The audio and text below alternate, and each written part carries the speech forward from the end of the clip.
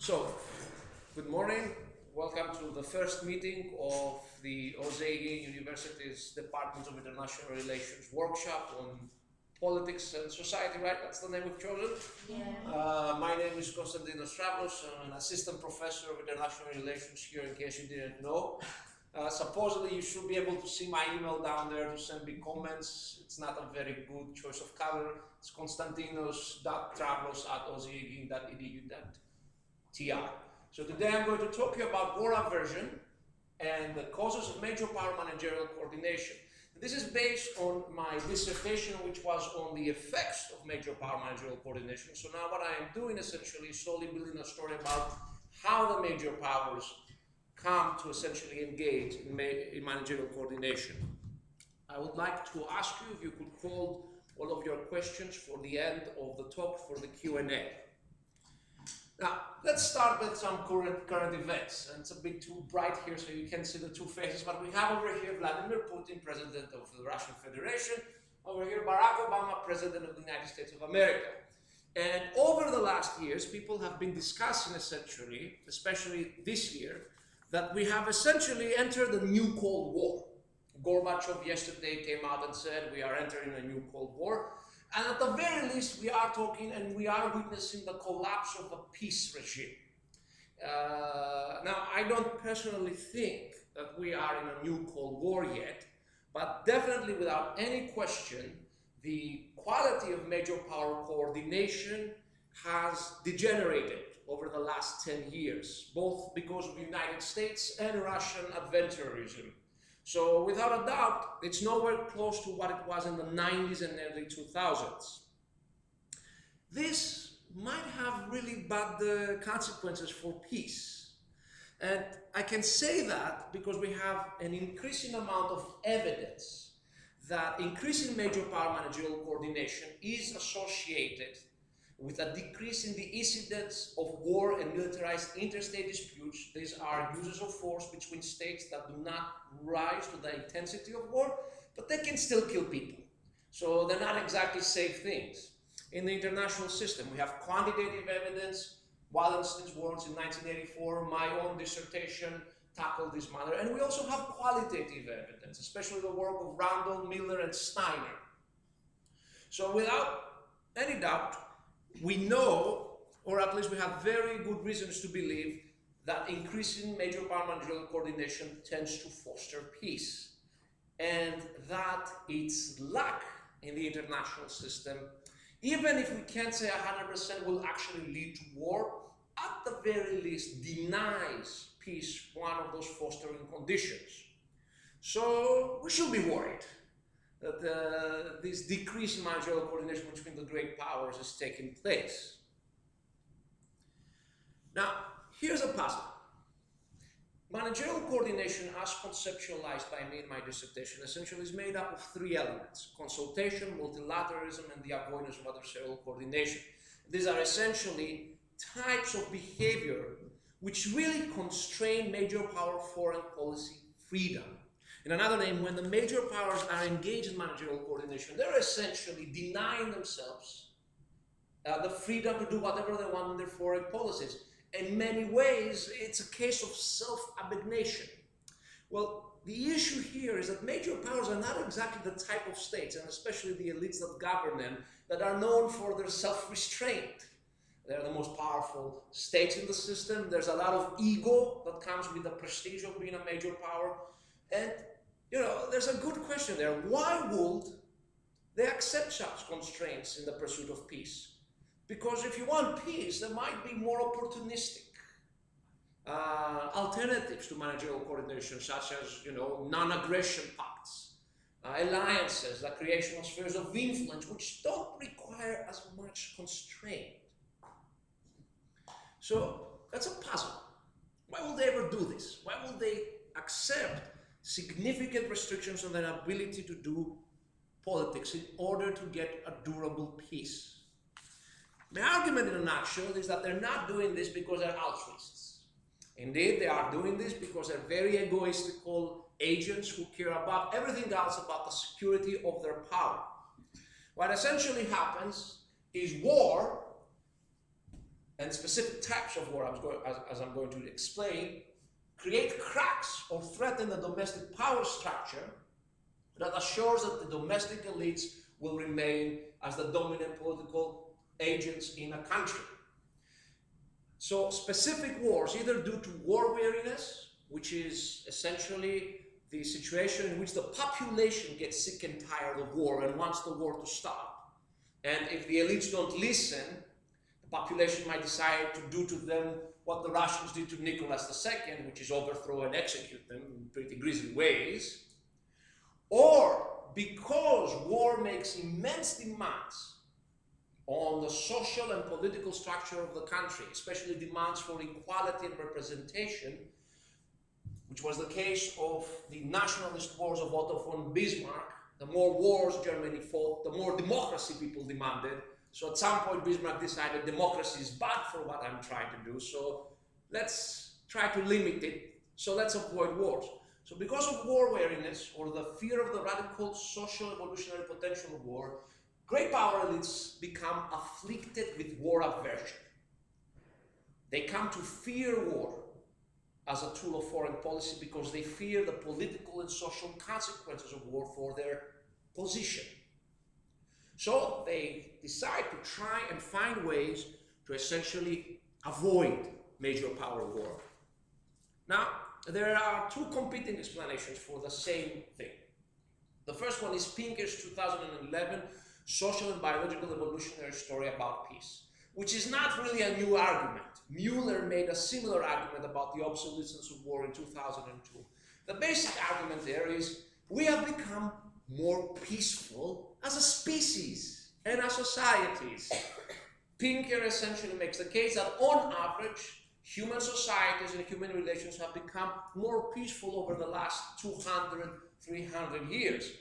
And this is an average, so even though your society specifically might still be racked by internal violence, war, and crime, on average, an increasing part of humanity is becoming more peaceful. And his explanation is partly social evolution and partly biological evolution. That's a very interesting story, but here's the problem. Over here, I've put on a graph the ratio of interstate military conflict onsets, and another name when a country decides to use military force against another country, over the number of states in the system, from 1715 to 2001. Now, as you can see, it's very hard to see it here, but the trend line for war is slightly decreasing. So it kind of supports, you know, if you want, the argument that we have become more pacifist in that sense. But it's not a big decrease. It's kind of not a big deal. But if you look at the black line over here, the trend line for the onset of militarized interstate disputes has actually been going up. So maybe states have become less willing to fight each other, but there is no indicator that they have become less to fight each other in war. But there is no indicator that have become less willing to use military force in international relations. States still use military force in international relations, and at least when it comes to militarized interstate disputes, that doesn't seem to be a big change. An evolutionary argument should affect the use of force, period. We shouldn't be seeing this differentiation. The other counter-argument will be the realpolitik argument, which is very simple. This is just politics as is usual. At some point, the great powers, either because they don't have enough power or because they don't have anything to gain from war, they might come together and create these ephemeral, pacific regimes that really don't count for much in international relations. I don't want to stereotype, but this is like the offensive realist argument. These things are really like small breaks in violence. Okay, fine. You know what? Let's assume that is true. Why would they ever choose such a restrictive regime to get the results of peace? There are alternatives that are less restrictive. As I said, you can create spheres of influence. You can do compensatory regimes. You can sit down and divide third countries between you. You can just stay at your home and do nothing, and ultimately you can make alliances. The classical 18th century toolkit of trying to get peace. If we accept the opportunist story, it makes no sense for the great powers to accept such big restrictions as are inherent in managerial coordination and for such a long time. The Vienna Congress lasted almost for 40 years. The post-Cold War managerial coordination regime lasted almost for close to 20 years, 15 years if you want to be more restrictive. That's a long period for a great power to say, I'm not taking advantage of my power. And to say, oh, this is just an opportunistic thing, we're ready at any moment to jump on the bandwagon of war. So because of that, I think that the argument I'm making about war weariness and the fear of radical potential can explain why the pursuit of peace can take this specific form. So let's try and answer. Now, we know from past literature that war can lead to a willingness to engage in managerial coordination or to try to create regimes that will create peace in international relations. Even offensive realists and defensive realists will accept this. Hedley Bull, for example, talks about great power cooperation as one of the regimes for peace in the international system. But let's build a theory, or at least an explanatory story, under which conditions this willingness to cooperate will lead to managerial coordination. Let's start by two assumptions.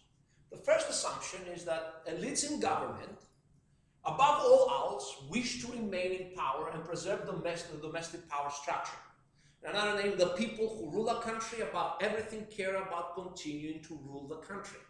This doesn't necessarily mean that they must always be in power, but it means that their ability to gain power must always be open. In another name, they must not be blocked from power. So this can accommodate even democracy, in which you have changes of which elites are at any one point the government, but it's an open game. Nobody is restricted from taking part in the game.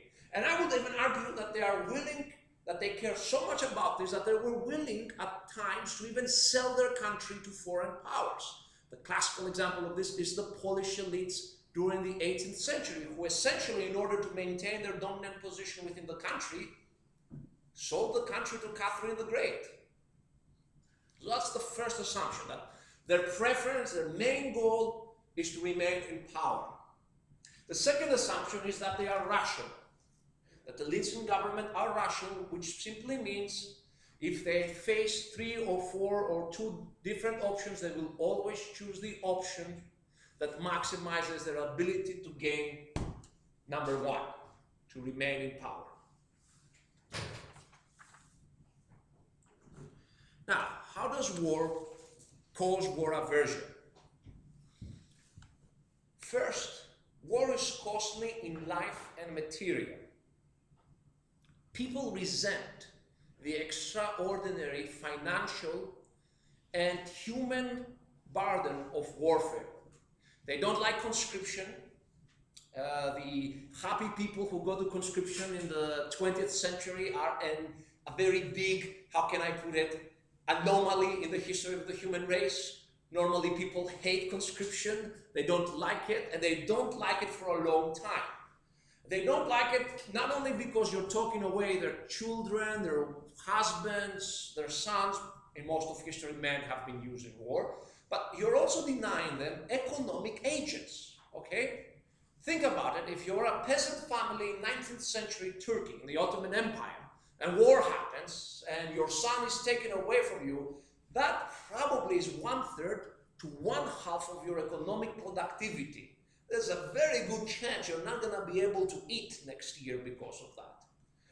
Beyond that, governments have always used war as an excuse to place extraordinary taxation, extraordinary restrictions, and so on. So people don't like it. They're willing to tolerate it to a certain point, but once that point has been passed, war weariness kicks in. The people get sick and tired of the war. They don't want more war. They want peace. They start demanding from the leaders either win the war today or end the war today. If that means you have to accept a bomb deal, you have to accept a bomb deal. And if the leaders refuse or fail to accommodate those demands, there's a good chance that the resentment of the people towards war is going to change to an enmity towards the state. And that enmity towards the state can take many forms, from the more simple sabotage forms, for example, massive desertion, to the more serious forms of rebellion, like in Russia in 1917, where the government is essentially overthrown because it refuses to stop fighting. The second thing is societal and political changes fueled by demands or the results of war. The people whose blood and treasure is expended in war are not likely to return from the war and accept the status quo that existed before. They're very likely to demand a bigger piece of the pie. They have sacrificed their lives, they have sacrificed their livelihood, they have lost time, money, loved ones, and they're not going to do that just so the old order can remain. They are highly likely to demand change. Change can take the form of demands for more representation, for democracy, for more social equality.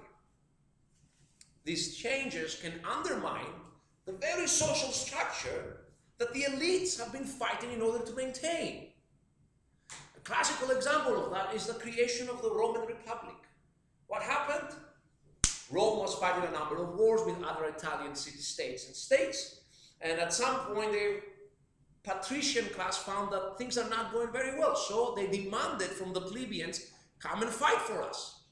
What the plebeians did is, if we don't get some rights, we're not fighting for you. It was the plebeian strike, and that led to the final form of the Roman Republic, where plebeians had a voice. Another example would be the Hoplite Revolution in ancient Greece. More contemporary examples will be the demands of German liberals in the 19th century for freedom and equality. And even more contemporary, in Eritrea, women's rights were tied to the participation of women in the wars of independence and then the wars against Ethiopia. So war has this ability to force essentially social change on people, on states. It's an incubator.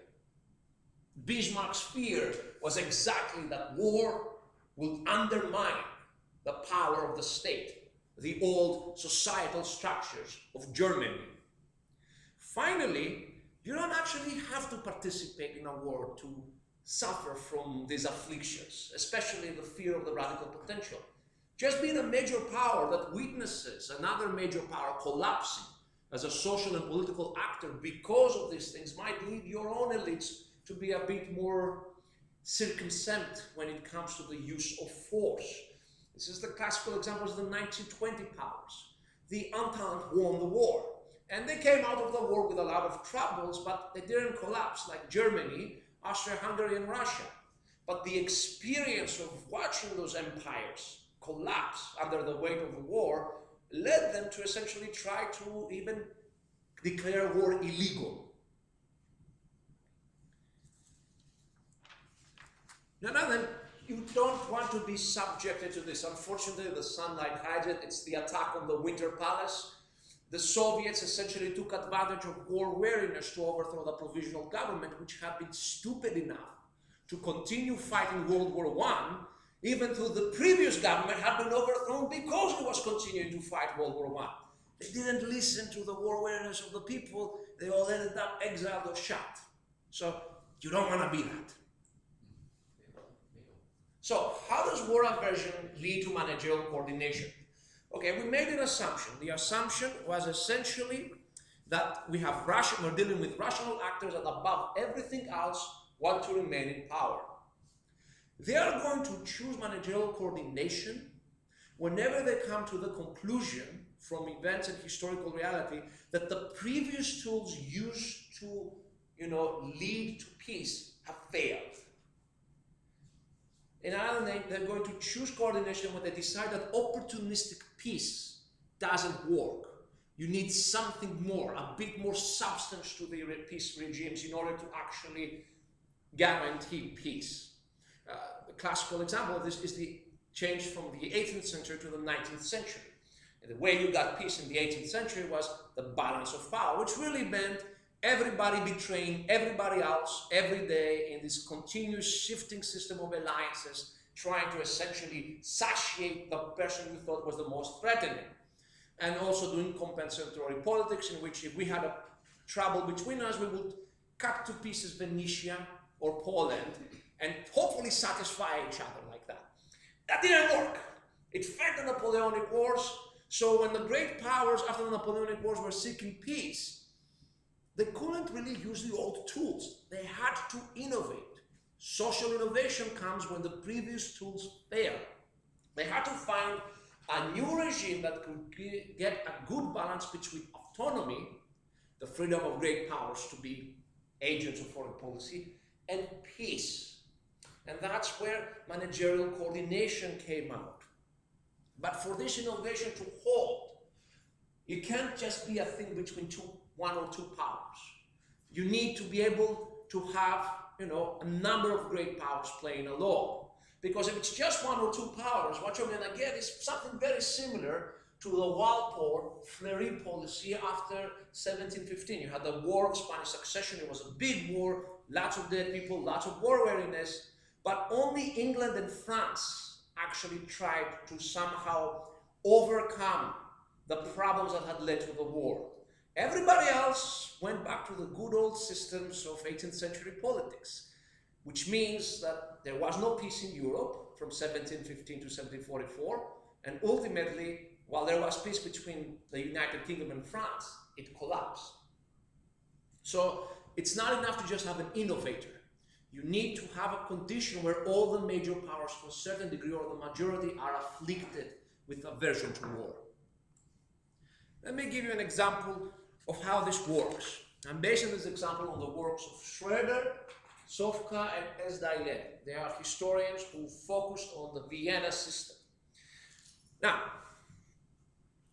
the rise of the Vienna system in 1815 was a transformative effect, because it was the first instance of major power managerial coordination that actually worked in the history of the modern international system. There was no real attempt before that at it. There was no successful attempt before that. 1815 is the first conscious attempt to create something new in international relations. In this case, a system of managerial coordination that will guarantee a durable peace for Europe after the Napoleonic Wars. Now, the primary innovators, and unfortunately you can't see very well over here their pictures. Let me shade it. No? Yeah. The primary innovators were Prince Metternich of Austria and Viscount Casterly of England. We know from the work of historians, especially the work of Sofka and Metternich, that both of them approached the Congress system with the idea that this has to be something fundamentally new in international relations, that it has to be something different than before.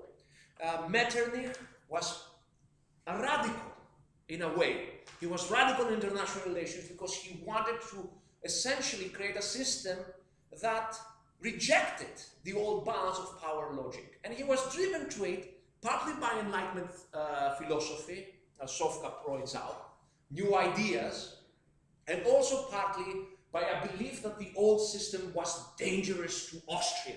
But if Austria tried to build peace the way it tried to build peace in the 18th century, Austria would end up destroyed as a great power. Because it came very close to getting destroyed as a great power with the Napoleonic Wars. It was occupied twice by Napoleon. Casterlich also was driven partly by Enlightenment philosophy and also partly by the understanding that the English people had enough of the war. Throughout the Napoleonic Wars, England had been tested. There was an Irish revolt, there were popular movements against the war, there was economic problems, and well, by 1815 the United Kingdom had come up on the top and everything seemed to be fine and dandy. There was a belief that a continuation of the war or a reversion to a new war could threaten the social stability of the United Kingdom. These two innovators were supported by Alexander I, who is always a very weird character in this story. Alexander I was somebody who liked to believe that he was an innovator. He was very much believing in the ideas of the Enlightenment, and he too wanted to see a new system in Europe. But he didn't come up with the idea. However, partly because of his belief that he's an innovator, and partly because he remembered what happened to his father, Paul I, who was essentially overthrown and executed by his own guard because of these policies during the war, Alexander also wanted to avoid a future great power war. So you had three innovators who were working together, and then you had a bunch of opportunists. The greatest opportunist, of course, was Talleyrand of France. Now, Talleyrand didn't care about peace in Europe and things like that, and innovations. He was an 18th century politician and enjoyed it much the same. But he did believe that any new war in Europe would essentially be deadly for the French monarchy that was reconstituted, because, first of all, Napoleon and his supporters fed from war. Secondly, the people were sick and tired of war. They would not support it. And the third level was a personal one. Let's be frank, if Napoleon got his hands on Talleyrand after 1815, he would have ended up dead in a very, very, very vicious way. So peace was an opportunistic decision, but because he needed and wanted peace, he ended up following the innovators. The only people who were really hardcore opportunists were Hardenberg of Prussia, who didn't want a managerial system. He wanted essentially an alliance with Russia, which would permit him to divide Central Europe and push everybody else. Well, Hardenberg tried to destroy the innovation. He tried to undermine it, but unfortunately for him, his king, Frederick William III, while not an idealist by any way, was really scared of war. Because during the Napoleonic Wars, Prussia got occupied once, it lost its prestige and status as a great power, and what is worse, all of those nice nationalist movements that rose to fight in Germany against Napoleon, they kind of threatened the king that if he doesn't join them, he will be overthrown. So when you're a monarch, even one instance of that is very scary. So what happened essentially is that thanks to the fact that multiple major powers had suffered some conditions of war weariness or fear of the radical potential of war, the innovators were able to either overcome the resistance of opportunists, like in the case of Hardenberg, or lure them into the system. And once the system started, it became sticky. They learned how to play through those regimes, and there was an incentive by great power elites to maintain the system because they had already sacrificed so much to create it. Now, the problem here is that that's a great example, okay? Beautiful, I chose it on purpose. And obviously, when you choose an example of purpose, you always choose the best example you can to support you. It's not enough to persuade us. First of all, because there's counterexamples. The classical one I've already talked about is the War of Spanish Succession. It was a big war. But 1715 was not 1815. That's a puzzle I'm interested in looking at the future, but for the time being, it points out that we cannot assume that war weariness and the fear of the radical potential of war will always lead to managerial coordination. So what I'm going to do is I'm going to conduct a large N study in which I'm going to try to see which types of war are more likely to engender managerial coordination, to foster it, and how often they do. To do that, we need to categorize wars. We need to answer the question, what kind of wars are more likely to cause war aversion? Unfortunately, there is no theory to guide us there. The war weariness work in international relations, unfortunately, is a bit atheoretical, especially when it comes to thoughts about what kind of wars will lead to war weariness. Everybody assumes it's World War I and World War II and the Napoleonic Wars. There's actually no typology. There is no theory to tell us what we should expect. So I'm trying to create a typology here. It's very primitive, very unsophisticated, but it's a start. What I do is essentially, first of all, operationalize our concepts. Operationalize war weariness as wars that are costing material and bodies. So since we don't have very good information about wounded, and killed in wars, but we have very good information about numbers of people mobilized in wars. I essentially create a measure which looks at abnormal increases in the military establishment of states, especially when those are repeated annually. What I do is I find the average increases in militaries within the period from 1715 to 1815 and 1860 to 2001, and then I locate those wars that had above that. Okay? When it comes to the second way I operationalize war weariness is longer than average in duration wars. As we said, people don't like suffering these things, especially if they last time. Everybody's happy the first year of the war. Oh, well, not everybody, but let's say you can tolerate it for a year. Conscription, extraordinary taxes. Maybe you can tolerate it for 2 years. And you know what? If the last war lasted 5 years, maybe you can even tolerate it for 5 years. But 6 years, 7, 8 years, once you start to see the length of the war as abnormal, something outside of historical experience, especially your immediate historical experience, you're not going to be happy. So what I do is I found the average length of wars in my 2 periods, and then I noted which wars were more than that. I can tell you that in the 1816-2001 period, the average length is 2 years. So anything above 2 years is very long. In the 18th century, the average length is 5 years. So everything above 5 years is abnormal. Finally, in order to operationalize the concept of the fear of the radical potential of war, I look at which wars were characterized by conditions that undermine the authority of the state. Because remember, the fear of the radical potential is that the war is not necessarily going to tire the people, but it's going to lead the people to make demands for changes. Well, it's very hard to capture this. So I sat down and I thought something very simple. What type of events in war undermine the authority of the state? Well, the first one is siege or captures of capitals. Why? Well, think about it this way. When your capital is taken, that breaks down the authority of the state. You lose the ability to rule the country. The second one is the loss of major power status. Losing prestige because you are not a major power anymore might lead your elites and your population to question whether you should still govern. The final one is violent internal problems. It's not necessary that a war caused violent internal problems, things like coups, civil wars, rebellions, or, the use of force against civilians by the state itself. But if those things happen contemporaneously at the same time, there's a good chance that the elites will assume that those events are tied to the war.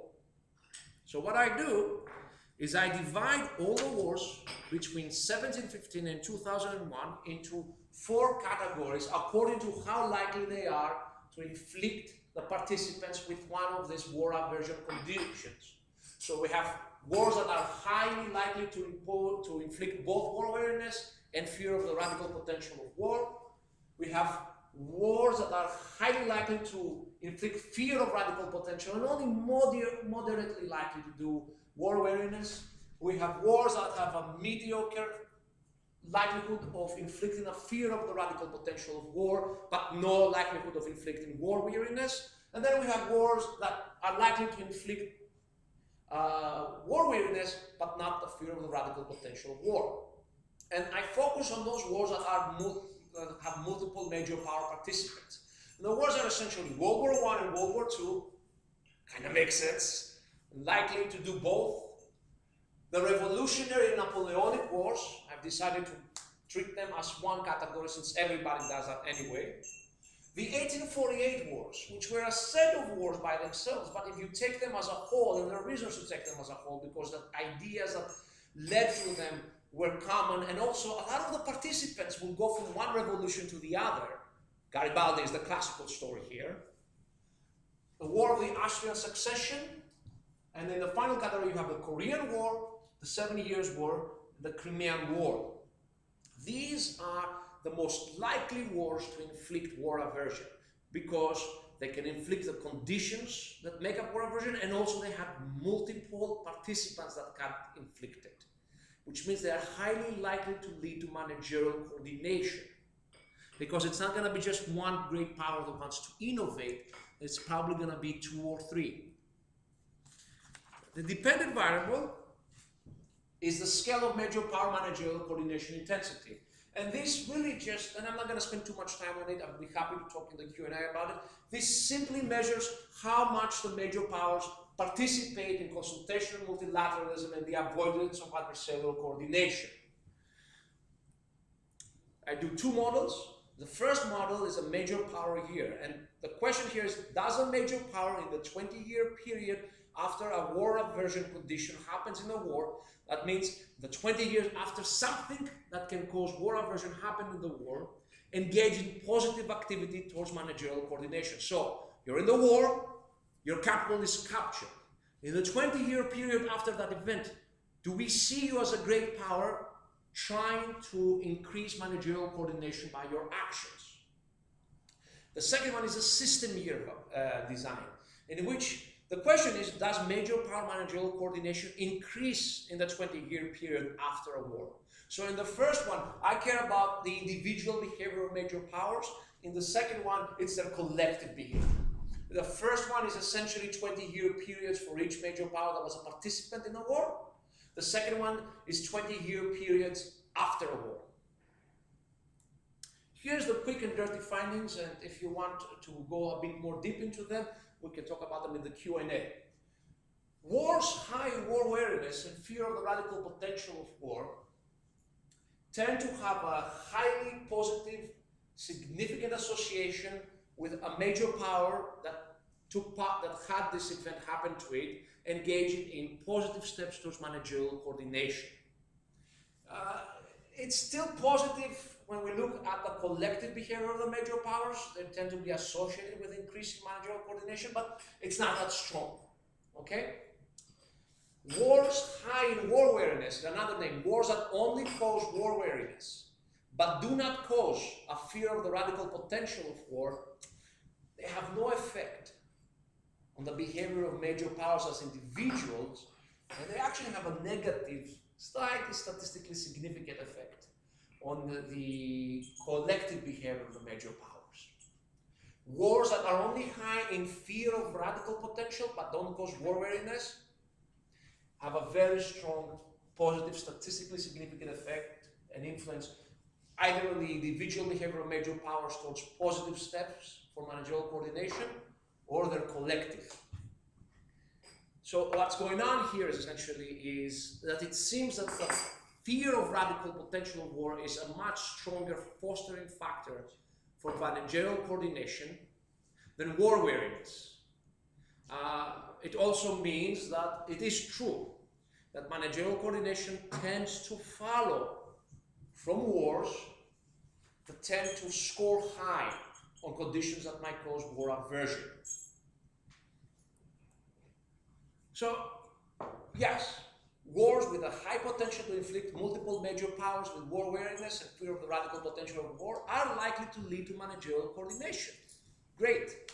So, if we want to see more major power coordination nowadays, we should expect that Russia and the United States fight a war, and it's a very terrible war. I'll talk about that later on. There's a problem, and it's a very pessimistic finding.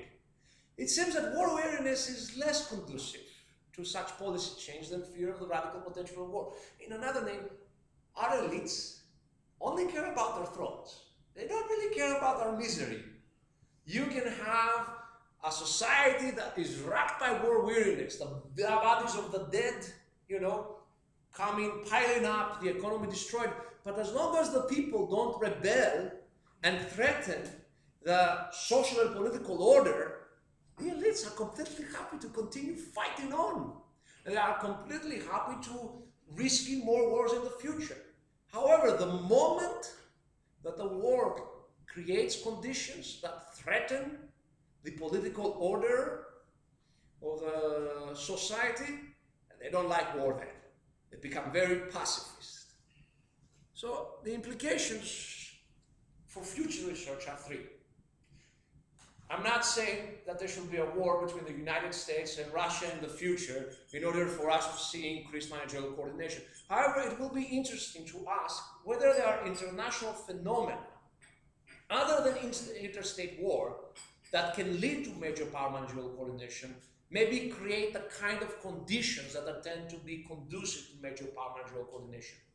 A possible example will be the collapse of the Soviet Union and the effect it had on the Russian foreign policy.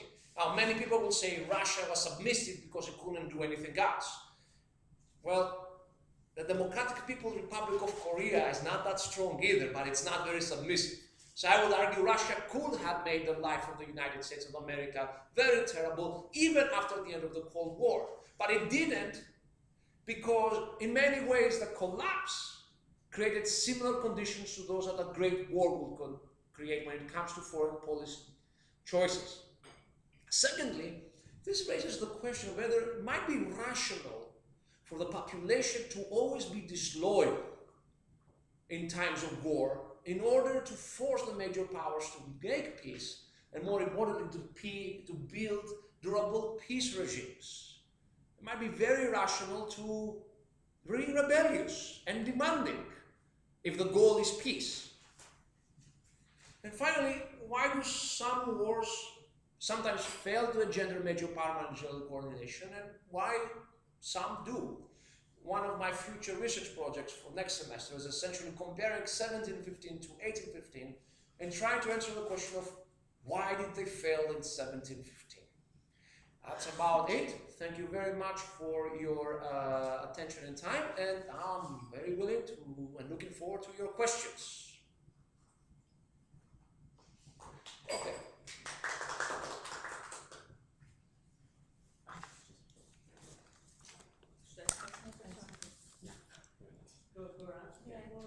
Well, I mean, I actually I don't know if it's an important question or not, but what I'm wondering is, so, I mean, I like to, story, and I can, I understand what you're going for, but I think what I'm wondering is that, when you are talking about the wars that are more likely to create aversion, wars that are more likely to have radical potential of change. You are defining them, you are defining the potential of the war independent of what is going on in a single country. So this is a variable that does not take into consideration the structures of countries or the regime types, etc., etc. So I see that, but what I'm wondering is that, when the elites are, so you're assuming that, the elites are behaving in some way because they're afraid that, the regime is going to change in the country, that they're going to be toppled or something like that. So I think what I'm wondering is that, aren't we assuming that the elites know something about the potential of war? Is it more important what the elites think of the potential of war rather than the potential of the war itself? And do you see what I'm saying? And is there any way to kind of think through this, or and I think that kind of relates to your last few questions, in that how can you think about what are some other variables that you can think of that makes it more likely that there is war aversion? So ideas, ideologies, how elites kind of perceive what's going on, whether we should think about those or not, whether that matters. Can I regime type matters? Right? So can I ask my question? It's very much Sure. Yeah. I think proud comparativist, right? But regime type, this is related, not the same, quite a bit related. It feels like this, first of all, the significant variable, fear of radicalized opposition or something. How do you you don't measure? You do not operationalize regime type, right? Actually, I do. I just didn't present it because I didn't want to present the control variables. In a democratic system, I would expect, not democratic, take it back, competitive system with full franchise, not necessarily liberties. In a competitive system with full franchise, war revolutionary option would be less frightening. It feels like, I'm not sure.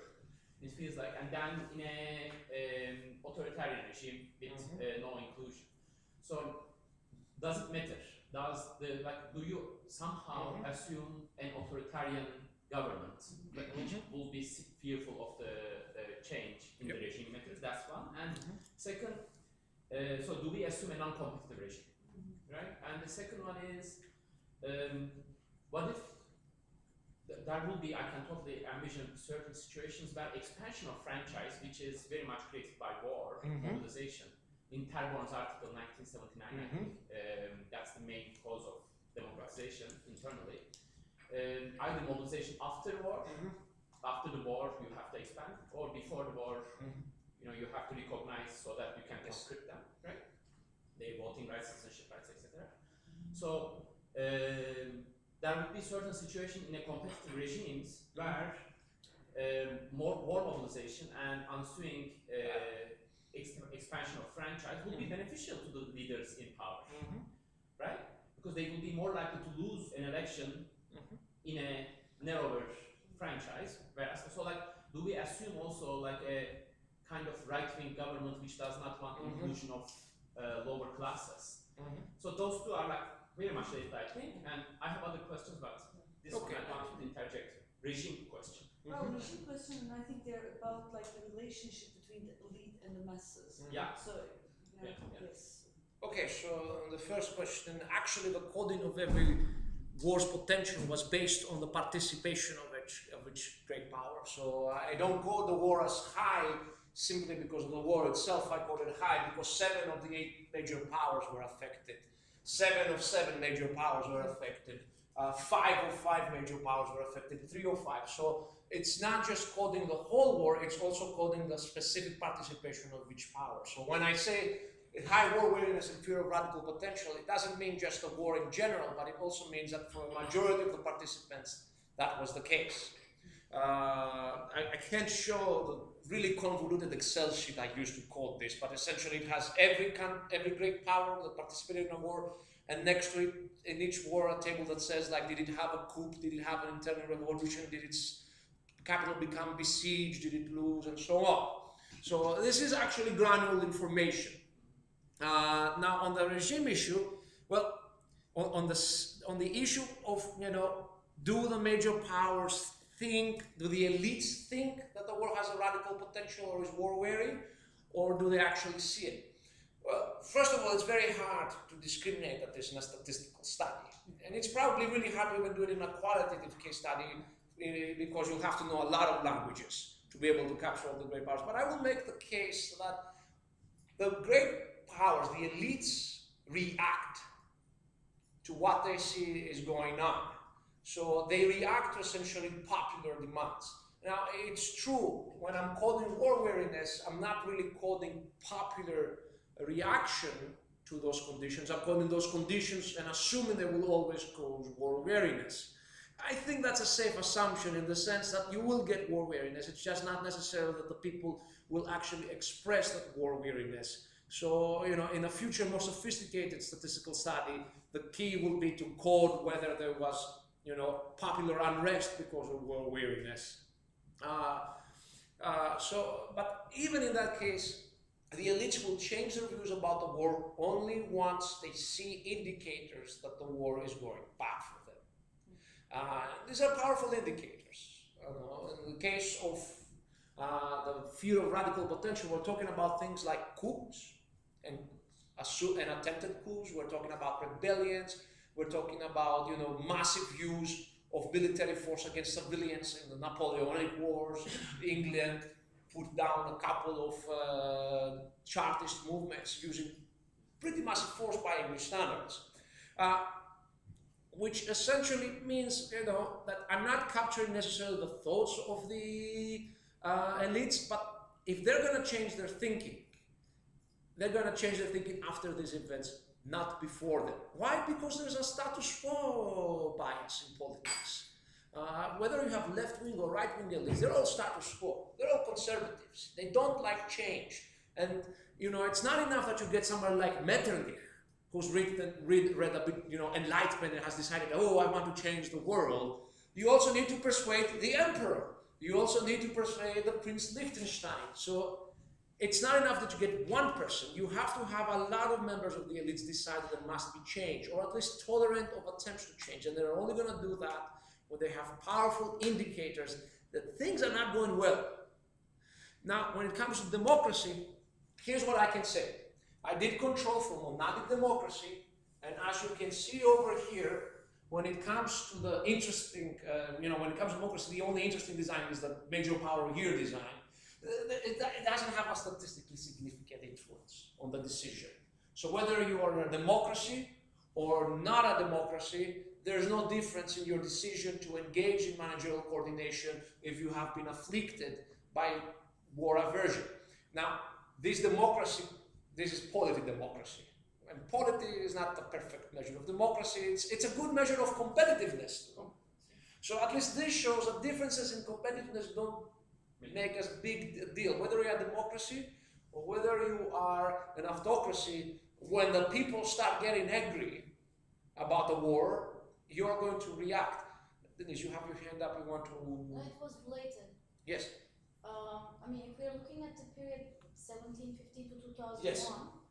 the number of democracies it's very few. Very few. It's very few. So the N is very small. That might be the main one reason why there is no significant. That might be the case, but you have to remember that there are not that many states before 1815. So adding 1750 to 1815 doesn't really bias. I mean, you still get more observations after 1816 and many more observations after 1920 than compared to 1815. I've run it for 1816 to 2001, and sometimes it's statistically significant, sometimes it's not. It really depends on which of the categories you put in.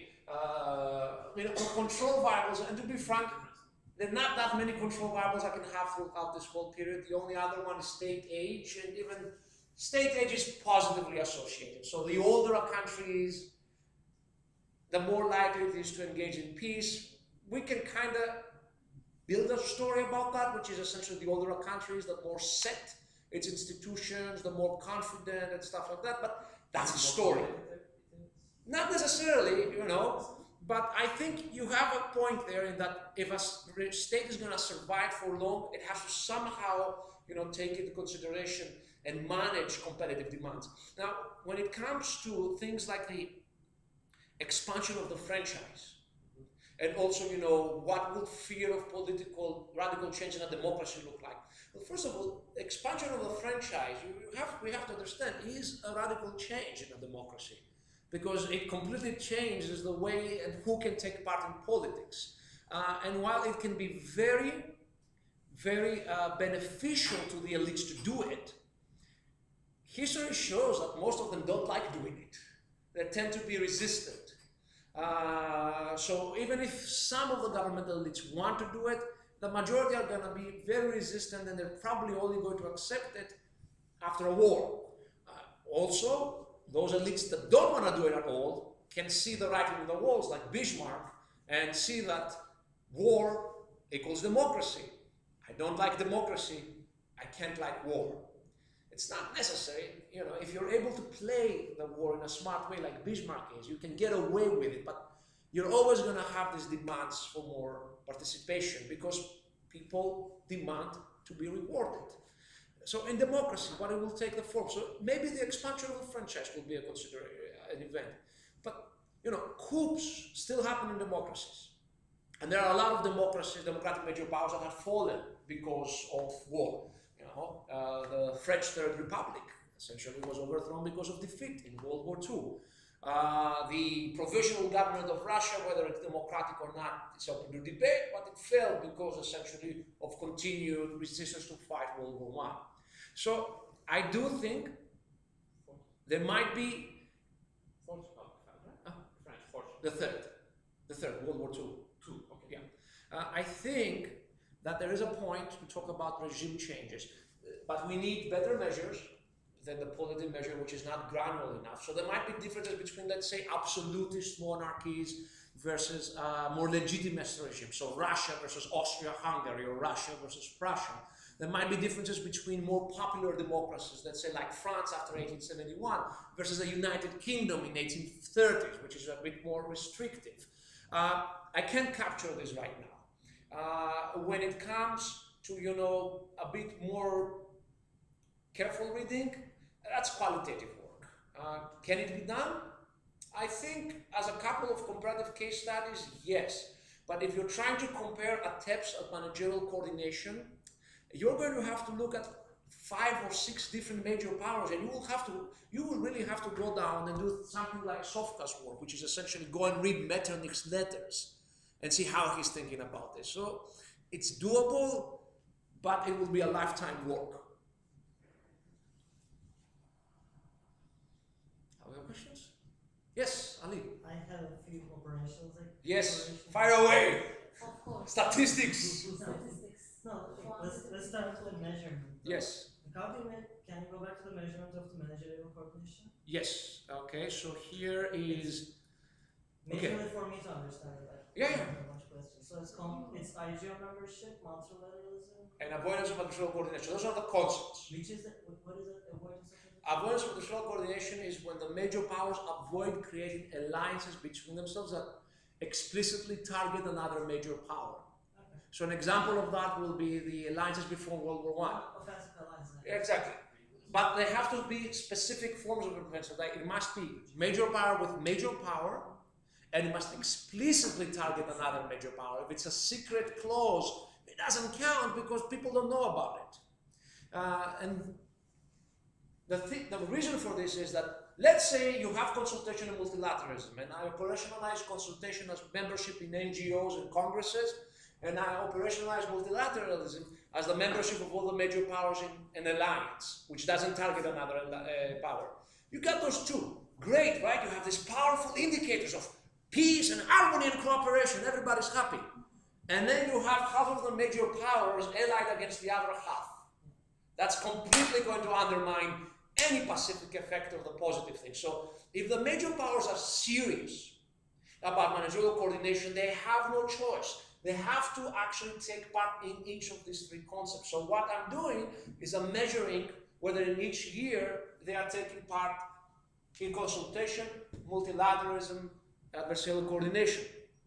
And then I add them together, whether the president, that gives me a number from 2 to -1. And for statistical reasons, you know, I don't like dealing with negative numbers because I'm not that smart. I, make a linear increase. What about the measurement of war wariness and potential for radical change? Yes. Okay. So war wariness. What essentially what the variable is it's a 20-year variable. Like the previous one? Yes. So the dependent variable is essentially a variable that takes the form of, let's say, 1. Takes 1 for the 20 years after one of the many conditions that can cause war wariness or can cause, fear of the radical potential happens. However, I add a decaying function to that. Why? Because, as time passes, new generation comes, that new generation hasn't experienced the war, they're like, yeah, let's play again the old game. So that's why I use a 20-year thing. For war wariness, for the first operationalization, what I do is I essentially subtract the personnel, the military personnel of a country in correlates of war and my own data for 1758 from the previous year, and I note which years had abnormal increases, and especially which years had like annual continuous abnormal increases. So let's say United Kingdom 1715 has only a 0.001 increase. United Kingdom 1716, it goes to 2% increase. That's highly abnormal. People are probably not going to like that.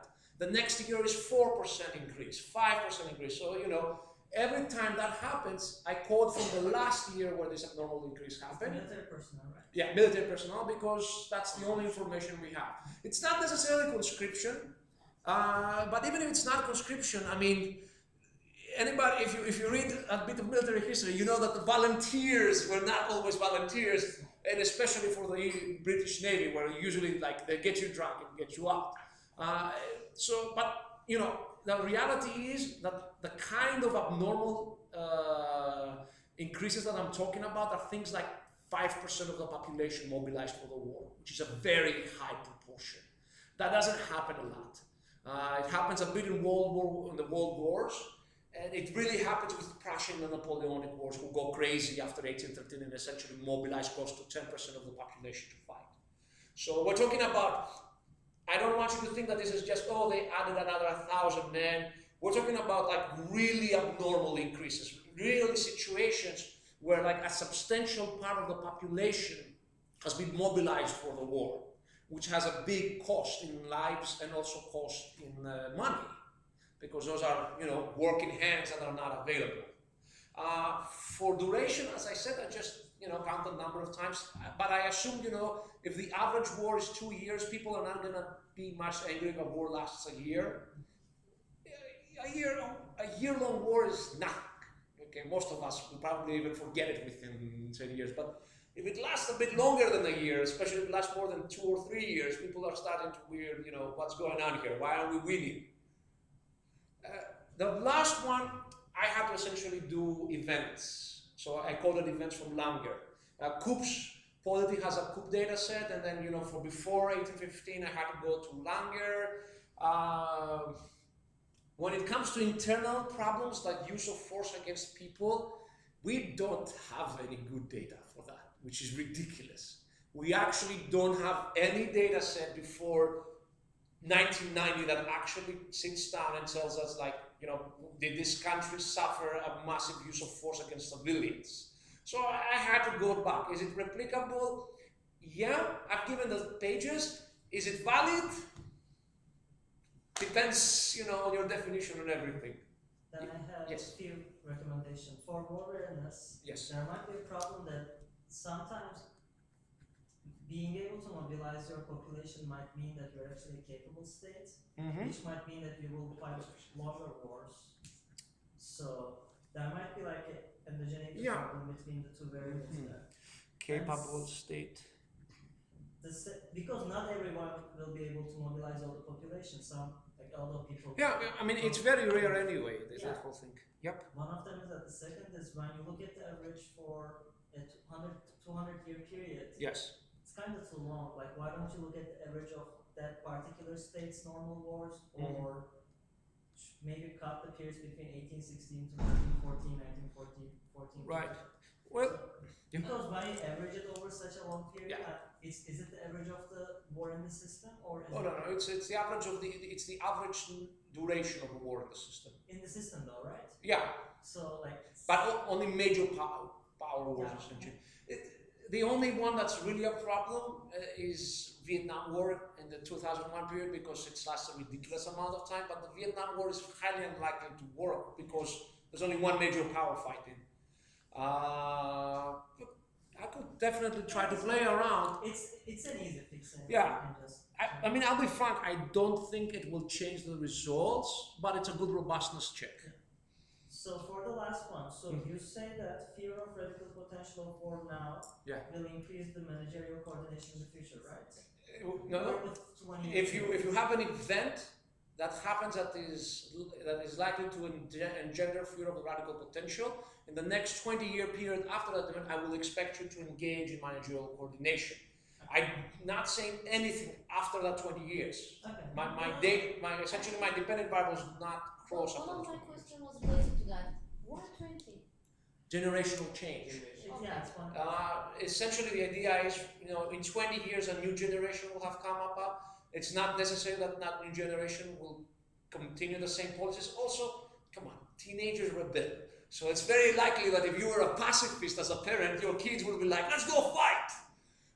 This is like, you know, overstating it. But that's also why I put in the decaying function. Because I expect as time passes, even before those 20 years, things might become less likely because people get old, they die, they change their views. It's, you know, the war recedes in memory, becomes this rosy story rather than this tragic story. Yes? Now I have relatively more operational Yes. Fire away. So, what is the dependent variable again? The dependent variable in the first model is a dummy variable that takes the value of 1 if the major power engaged in a positive step towards managerial coordination. All 20 years, or? Well, within the 20 years. Just once? Oh no, it's the exact year. It is the exact year.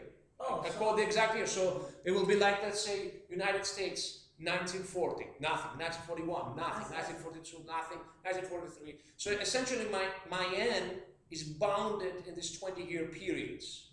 my problem with that is, Yeah.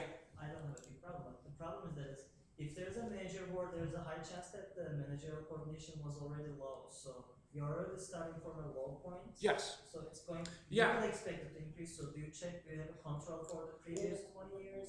No, what I do is the way I code it is essentially I go to my managerial coordination scale. I look at every case of increase, even if it was like from 1 to 2, and then I sit down and I open my Excel where I have all the qualitative information and look why did that increase happen. And if the increase happened because that power did something, like say for example, classical example is China entering the United Nations, that's a positive step. The other powers are still a 0 since they didn't do anything. But what I mean is that if there's a war, Right. say this is the managerial coordination Yeah. over time. If there's a war, there's a high chance it's already in the law. So it is expected to increase after a war. Not necessarily. It will remain a 1. Cold War is the classical example. It remains a 1 from essentially 1939 with like small yearly variation. Like you have a couple, so 1939 it goes to a 1. And it remains a 1 almost to the Helsinki Accords. The only changes are like after 1945, you have a couple of years where there's a bit cooperation before the Korean War, and then it goes down again. So actually, it's not necessary that you'll get increase, because the major powers might make peace, but still be at each other's, throats. Like let's say, no membership in common organizations, no Congress system, adversarial alliances present. The classical example is pretty much the whole 18th century. Whenever a war is over, they still remain pretty much nasty to each other. War is by definition nasty. Right? Yeah, no, That's Yeah, but you don't call. I don't code coordination as 1 because there's a war. That doesn't count in the so to put it simply, in the construction of the scale. The event of war is not taking part. Now there might be a correlation between war happening and adversarial alliances, but it's not a high correlation. I've run it. It's not that high because adversarial alliances are actually much more common than war in international relations. War is rare.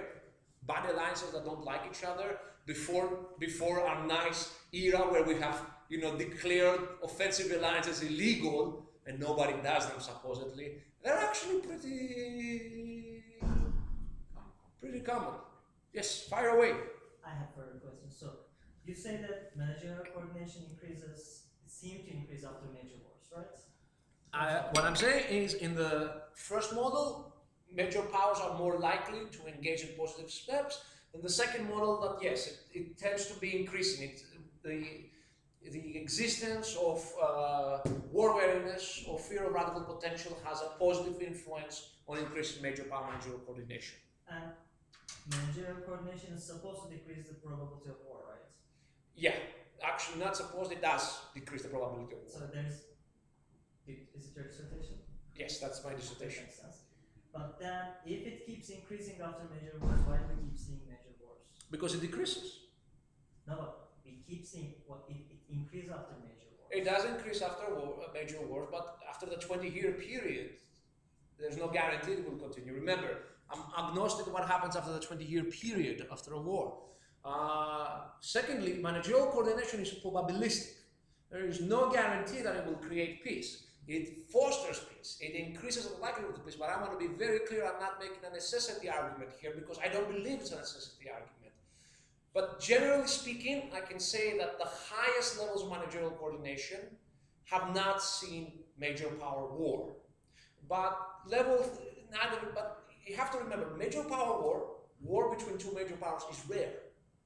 It's a rare event. It's not so rare in the 18th century where you don't have managerial coordination, but after 1816, it is actually a very rare event. And frankly speaking, if we want to make the claim that war has ceased being a part of human history, which some people mean, we can only really make that claim about major power. Major powers versus minor powers, or minor powers versus minor powers, that's a different story. No, the reason I'm really interested is because this is a potentially good measure of satisfaction. I mean, satisfaction to the international system. Yes. Which, like, Yeah. I'm interested in. Yeah, it is.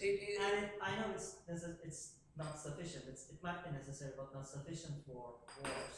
But I want to know how much does it actually matter? In my dissertation, it tended to outperform or perform as well, like with things like democratic peace and also things like sea power preponderance. Yeah. My opinion is that my evidence plus the evidence of people like Wallenstein plus all the qualitative work indicates that this is one of the keys to explaining the decreasing occurrence of war. Is it important anymore? Frankly, I don't know. Why? Because, just because something causes peace doesn't mean that it will cause peace forever. After a while, it might create, itself other fostering peaceful effects. You said managerial power coordination. Managerial coordination, yes. Yeah. When it is instituted, it's sticky. It's sticky, yeah. Institutionalized. So that was about your earlier question. Like if it is sticky, yeah, it's an institution, right? Yeah. So each 20-year period, like we should like I was from your previous. I was thinking that managerial coordination is a sticky thing, and that is why we are seeing that. Yes. That was the previous. Yes, but in the previous one, I wasn't using 20 years periods. I was assuming it's taken as. I'm only using 20-year periods for the cause of managerial coordination, not for its effects. Exactly. I understand. But when it is instituted, it can last, but it can also fail. There's no guarantee that it will last. For example, we had very good managerial coordination after World War II, immediately after World War II and after World War I, but it didn't last. It collapsed. Especially in the case of World War II, it collapsed really fast, within 5 years of the end of the war. So it's an attempt. That's why I call it coordination. I don't use the word cooperation.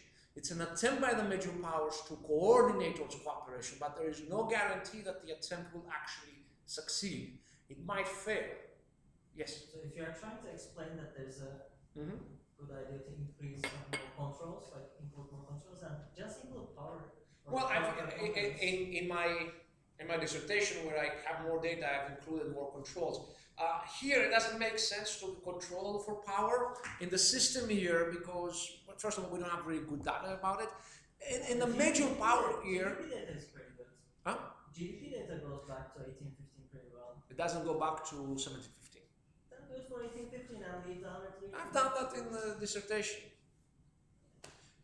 GDP data is not completely good because it's missing for a lot of years. It's missing for a lot of time. I've used NMC. I've used the National Military Capabilities, which is like an index.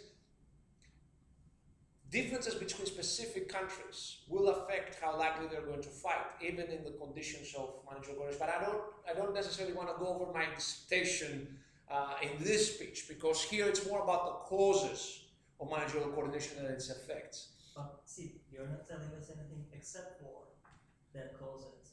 Huh?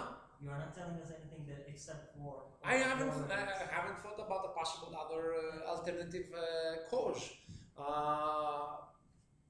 Number of great powers might have an effect. I've put that variable in. It's significant, but well, you could go to Ernest's David Ernest's paper on coordination among large groups, where he makes the case that the larger the group, the easier for them to coordinate. But again, it's not very, that is his actual argument. I might be stating it. Yes. If war is like revolutionary, like is the major cause for coordination. At least this is what this shows. I don't know if it's the major one because I haven't compared it to other ones. Okay. Because if managerial coordination also decreases the likelihood of war, so what should we expect? Yeah, we are in trouble, right? Because the peace will make it less likely that you'll have the conditions that will create the peace again. So, one could explain the collapse of the managerial system that we're experiencing right now between Russia and the United States because there is very little likelihood of a war between Russia and the United States. They both feel that we can play a bit around more. My expectation, if you want to tell a big story, is that you get peace, and at some point, as time passes and elites forget the lessons of war, they are less likely to coordinate. They are more likely to fight. The problem in our days is nuclear weapons make it highly unlikely we're going to have a major power war. Which means the following, that managerial coordination might have been one of the foundations for the Pacific trend we've been experiencing over the last 200 years, but it's probably not going to be around in the future in that sense. That's fine. Well, part of my interest is in the evolution of the international system towards peaceful regimes. Beyond that, in my dissertation, I look at whether managerial coordination affects other peaceful phenomena, especially democratization and the creation of IGOs. And on democratization, there is a positive influence. Or coordination over democratization. Yeah, managerial coordination tends to be associated with increases in competitiveness in states. But wouldn't it be just the opposite from your ideas? I mean it doesn't. I want to be very careful. It doesn't necessarily lead to democracy.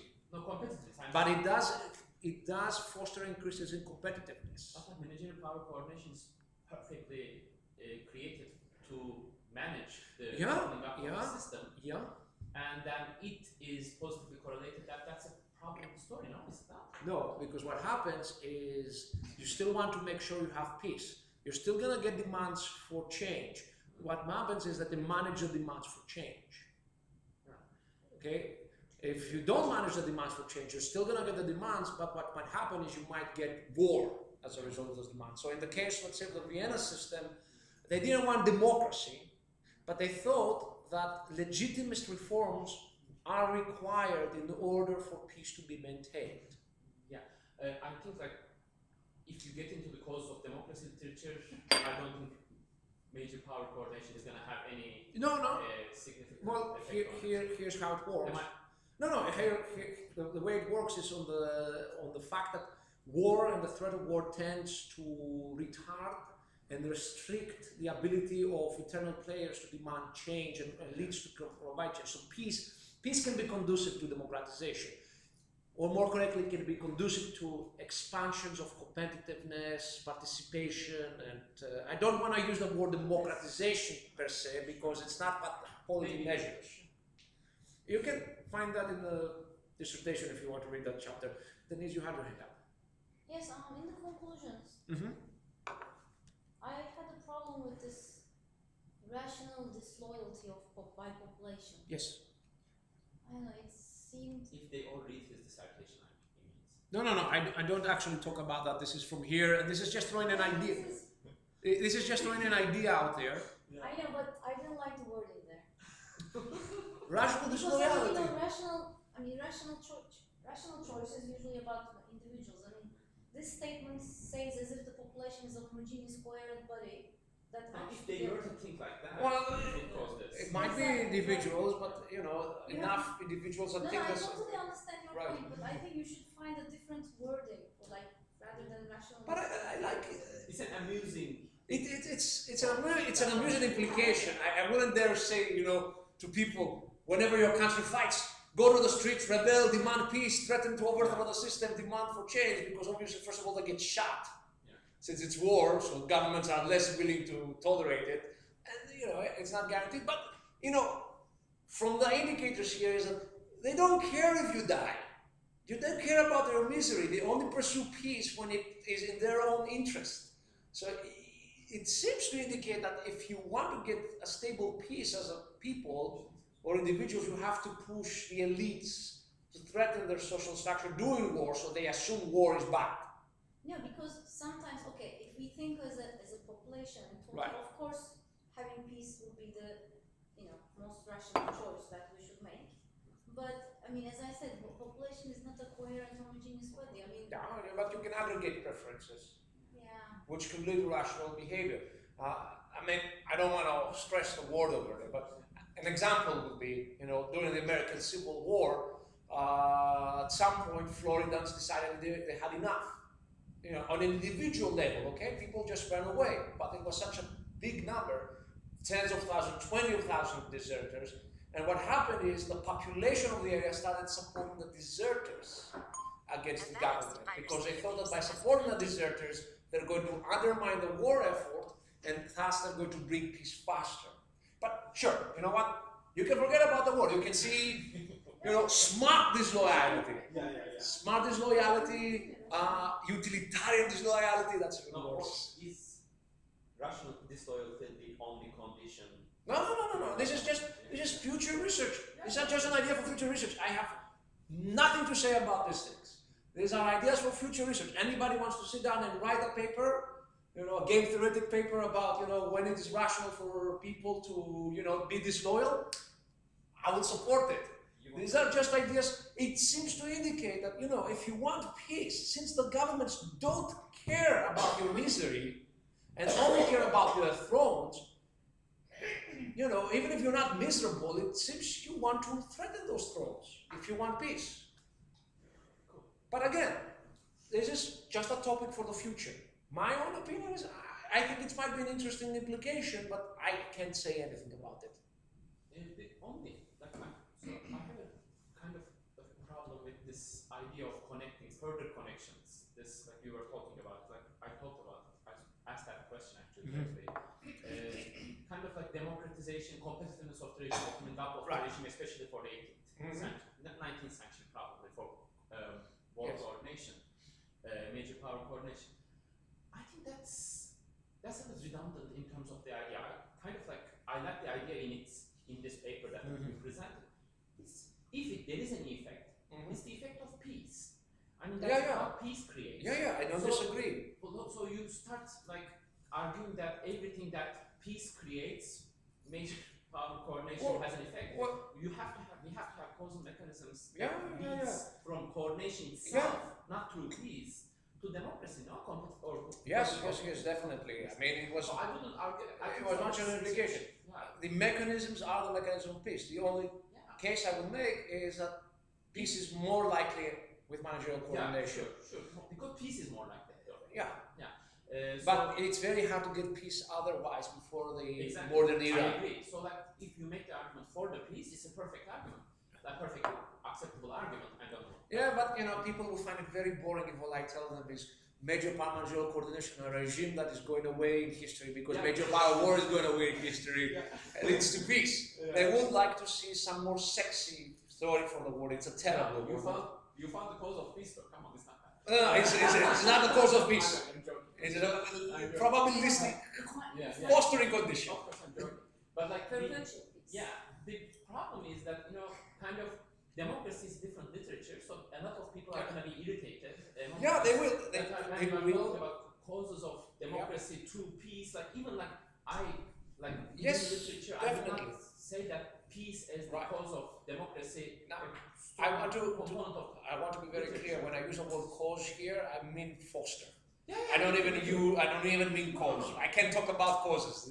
Statistics cannot give you causes. We use foster as the synonym. But fostering can be. I mean, there's considerable findings, at least in the study of in the peace science literature, that military conflict tends to undermine, you know, at least variables that are associated with democracy, and that the absence of military conflict tends to, you know, make more likely that you will get variables that are tied to democracy. Is that a good theory? No. The whole theory is based on the idea that war leads to restrictions on political participation and intolerance, and if you take war away, you know, you open up a space for more openings. The theory is the theory. The findings are there. They're pretty strong. But, you know, I'm not necessarily saying managerial coordination will lead to democracy. For that, you gotta do case studies. And in the case of the Vienna system, you got two competing situations. The logic of managing should be connected. The logic of logic itself. I mean, you have to do that. You have to do that on a case studies basis. mean, in the Vienna system, it's very clear. From one point, it's very undemocratic because they oppose democracy in the sense of popular sovereignty. On the other hand, the same powers, especially Austria and England and France, that oppose popular sovereignty, do demand from absolute monarchs to essentially give constitutions, give rights to their subjects, which can be considered as one of the foundations for later democratic results. People forget the Vienna system was legitimist. It was not absolutist. They didn't want the return to the system where the king is the absolute monarch. It wanted a legitimist system, which means the government is legitimate as long as the government acts according to rules and laws. And I think that legitimism is one of those steps a country has to take in order to, come to popular sovereignty at some point. In that sense, the Vienna system at least was conducive. Yeah.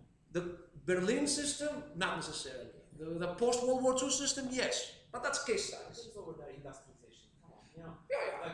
This managerial coordination between major powers of the political elites. Right. There's this huge industrialization that is happening. But managerial coordination itself is a result of the Enlightenment. The idea came first with the Enlightenment thinking, so there's no question that it has its basis somewhere else. So, all I'm saying is that this can cause peace. Peace can foster other conditions among the democracy that then themselves cause with peace. In another, peace is self-reinforcing. Should we end because it's already 3? Yeah, we can. Are there any other questions? Any other questions?